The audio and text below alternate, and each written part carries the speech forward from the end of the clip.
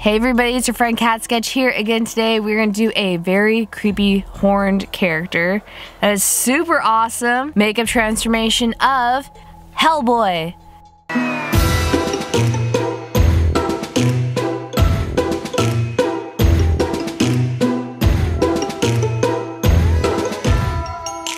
There is a brand new Hellboy movie coming out. I'm gonna be honest with you. I like the looks of the older Hellboy, in my opinion, because he looks cooler to me. So I'm gonna do the looks of the older Hellboy today. If you're upset about that, I'm sorry, but this is just what I wanted to do and to turn it to Hellboy to celebrate the series. So let's get started with this makeup transformation because there's a lot of prosthetics involved. I'm super excited.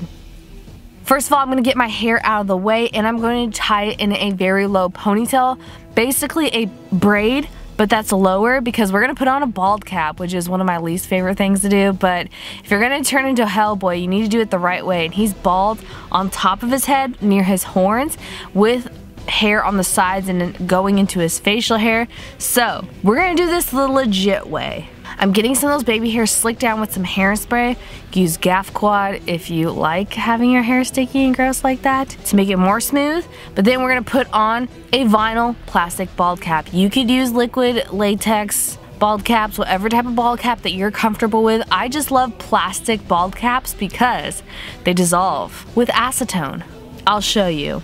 But first, I'm going to fit this bald cap to my head by getting some cuticle scissors and cutting around the edge so that fits my head perfectly, or perfectly as I could get it. Be careful, do not cut your ears with this. I've seen disasters of bald caps of people chopping their ears up. This is why I know there's a lot of makeup artists that want to be teaching themselves at home, but when it comes to effect stuff, I feel like you should take a couple classes, just my opinion.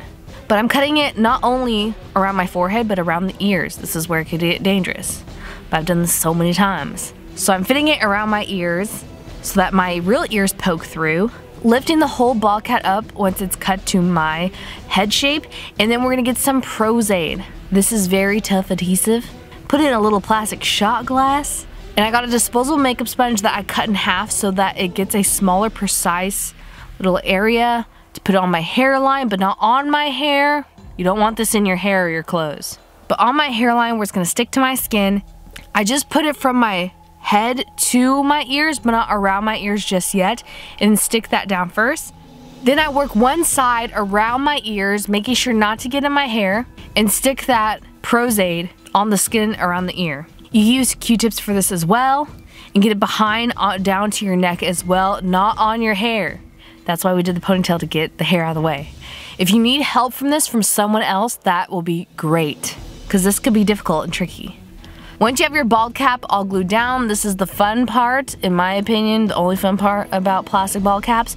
We're getting a Q-tip with some pure acetone, and we're gonna dissolve the edges, making them disappear into our skin. That sounds like we're melting plastic and fusing it to our skin. No, no, no, don't worry. We're gonna make sure that's completely dry, all that acetone, before getting some glue stick to flatten down those brows because Hellboy does not have any brows, and we're going to put a prosthetic on top of our brows. So I want to make sure to have layers of glue that's from a glue stick and not layers of glue that is prosaide on your brow hairs, because if you put prosaide on your brow hairs, it will rip them off. But then I'm getting this chin strap foam latex prosthetic from Rubberwear. It is a more male-like square jawline chin. I use this for my Shane Dawson transformation, a lot of my Hercules transformations and Gaston and stuff like that. And I'm just fitting it to my face before getting some prosaide on it and gluing that down. Make sure that you look at the pictures and where you're positioning this on your face before you glue it, because you could definitely glue this on upside down and it will look okay from far away. It will look okay, but up close you're gonna be like, oh wow, that is definitely upside down. But we didn't do it upside down this time, thank goodness. Once that's glued down, I'm gonna get some liquid latex with a red stipple sponge to mimic the texture of our human skin and put it on top of this prosthetic as well. And make sure those edges are smooth. And speaking of smooth edges, we are gonna get a Q-tip with a prosaide to make sure those edges are flattened out and glued.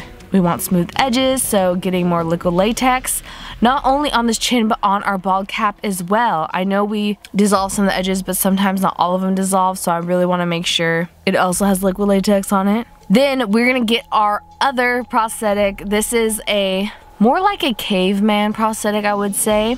It goes from your cheekbones on top of your brows, gives a very like male shaped brow, a heavy brow, because males have heavier brow bones than females do. So I'm putting this not on my brows, but around it, around my natural brows, with some prosaide in that sponge on the bridge of my nose, my cheekbones, above the brows, on the forehead, and then we're gonna glue that down, making sure it's flat onto our face and getting more prosaide under our cheeks too, to make sure all of that prosthetic is definitely glued down onto our skin. 2 more prosthetics. I know this is a long one. This video took me 5 hours to make. I made these really weird. They look like Reese's peanut butter cups, but if they're made out of skin. This is gelatin, and I put it into a muffin tin mold. My boyfriend was a genius and thought of this to do the hacked off horns of Hellboy, to recreate them with gelatin inside a muffin tin mold. Isn't that genius? I love him so much. I put some prosaide on that and made sure they're completely glued on and dried to my skin. I can't believe I have pink nail polish turning into Hellboy right now. Once those fake little horn stubs are glued on and dried, I'm gonna get the red stipple sponge again with the liquid latex to stipple that onto the edges of this prosthetic. When you're doing prosthetics, so many on your face, you want to work from the inside out. You want to think of it as like a puzzle piece and how the prosthetics lay on your face.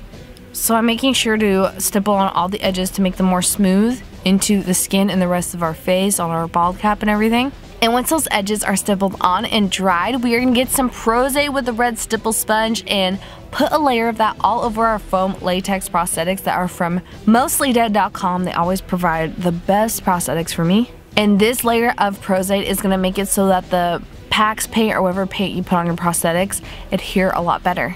So that's why you want to make sure you get it all over the prosthetics as a thin layer and make sure that's completely dry. Then, before we move on to paint, I am getting this 3rd degree, or you get more gelatin. Basically, when I put on these gelatin prosthetics that I made onto my head, since I'm putting a flat object onto my round head, I am getting this 3rd degree and putting it on the space between the prosthetic and my head to make it adhere more and to make it look like the skin's overlapping and the horns are grown into the skin just like Hellboy's. Then we're not even done with that. Once we have that on, I got this silicone product from Dermaflage. They're one of my favorite companies and they're so underrated, but they have these syringe like silicone material, and I'm doing some markings of like the skin folding from the horn stubs and smoothing that out with a cosmetic spatula, and I'm doing more texture on the little horn stubs as well, and I'm even doing more texture on the nose too, to give it more life and to look more like a human than like a creature. Once you're done with that and it's completely dry, now it's time to move on to the paint. I'm getting this red Mel PAX paint, which is so bright and colorful with a disposable makeup sponge. I'm putting that all over the prosthetic. PAX paint has prosaide with paint in it so that it sticks better onto these foam latex prosthetics, and I'm putting that on the foam latex prosthetics on my chin and that face prosthetic, and on top of even some of the gelatin and on this bald cap. You really want to make sure you cover as much of the bald cap as you can, because if you don't put PAX paint in certain parts of it, you probably will notice. So this is what takes forever. Doing this by yourself, if you need help again, especially on the back of the bald cap, if you're doing this for like cosplay parts, yeah, you might need help. Don't get this in your hair if there's some poking through. Once you think you have enough Mel PAX paint on the prosthetic and your bald cap and everything, I'm gonna get this red cream paint. I know it looks like lipstick, but these are the red cream paints by Wet n Wild from their Halloween collection. I had some extras, and it looks like I'm putting on that lipstick, but it's just cream paint on my actual skin that matches the prosthetic paint on areas around my lips and my eyes where I didn't put that PAX paint, because you don't want to put this too close to your eyes, that PAX paint. No, no, no, ma'am. So this one's more skin safe. That's for more prosthetics. I'm putting it on my ears as well to match the rest of my skin. And speaking of the rest of your skin, you have to put it on your neck. And I'm putting that on the silicone prosthetics too, of those little stubby horns, just as a base layer of red on that. Then, speaking of base layer, we're going to layer that on with some brown cream paint, the stub horns. Because they're not pure red horns, they have some texture, some shadowing, some darkness to it. Look at reference pictures to copy that. Then I'm going to powder it down with translucent powder. And I'm getting some alcohol red paints just to get on the cracks and crevices. And I'm getting some black alcohol paint. This is going to make it look so much better. You can even stipple it with some black stipple sponges that you get from Halloween stores. And this is going to give the horns so much texture and life and look very much more realistic. And we're going to put that alcohol black paint to do the frown marks, the creases and folds in Hellboy's face. You can even do this on our lips, even though alcohol paint stains a little bit on lips in my opinion. Put some black cream paint there instead. And then I'm putting some more like yellow, tony red alcohol paints over that too. And then we're going to get some black matte eyeshadow to shadow in around the eyes to make them look more of a smoky eye of Hellboy. You don't want to put alcohol paints that close to your eyes, so that's why we're doing eyeshadow there. Then I got some Pax paint in the color Pale Mauve with the black stipple sponge to do a stipple of that to layer it of lighter red colors and tones on the highlight parts of the face, the high points, on the brows, on the cheekbones, and the nose, and some of the forehead, definitely the chin and the sides of the head as well. And we're going to do some more black alcohol paint lines and definitions of wrinkles and creases around his face to give him more expression and around the mouth part since he has such an evil smile. Then I'm coloring in the waterline part of my eyes with some black eyeliner. And now it's time to move on to the hair. I got some spirit gum with the disposable makeup sponge to put a layer of spirit gum first, and then I got some crepe wool in black that I straightened out and cut to start laying his hair, the sideburns of his face, the hair that grows on the side of his face, in front of his ears. And I'm going to put some, when you're done with that, styling it on the other side as well. He has these huge like mutton chop like looking sideburns between his ears and the horn stubs. So we're putting that there, and then we're going to put some more on the bottom of his chin, of his huge square chin. And we're going to put some on the top of his chin as well, so he has a little soul patch situation right there. And when you're done laying all of his hair, I'm going to get a jacket. This is more of a green tone. His is more of a khaki light green, but this is the jacket I had. And last but not least, you do not have to do this, but I wanted to stay true to Hellboy and put some yellow contacts in my eyes to look just like Hellboy's eyes. And with that, we're completely done turning into Hellboy. I know this is the more old school version of Hellboy, but he's just my favorite version of Hellboy. I hope you guys enjoyed watching this makeup transformation. I think it's so interesting to watch someone that's so opposite from a character turn into that character, because I am a little mixed girl female turning into this crazy Hellboy character. Trying to kiss your boyfriend as Hellboy is entertaining and only fun for me and not for him. Didn't work. He wouldn't go for it. You want to make angry faces and just have fun with this? I hope you guys enjoyed. And if you're crazy enough to do this makeup or any makeup from my YouTube channel, please post it on Instagram and tag me #Katsketch. I would love to see it. Subscribe for more videos like this. I do Makeup Mondays and Effects Fridays, 2 videos a week, beauty makeups and effects videos. So you guys can see that and more of that in the future. Now it's time for me to turn back into myself. Thank you guys so much for watching. I had so much fun doing this, even though it took 5 hours. I even had to take like snacking breaks as Hellboy. All the products I use in this video will be listed down below in the description box. Thank you so much to mostlydead.com for providing these amazing prosthetics. I'll put a coupon code down below where you can get a percentage off if you decide to shop their prosthetics. They also have other things and props and stuff for videos as well, and looks. They're one of my favorite companies to purchase stuff for videos from. But I better get going. Taking this off takes forever. I pulled my prosthetics way too hard, way too fast. I didn't use enough remover, so watch out for that because you could damage your skin.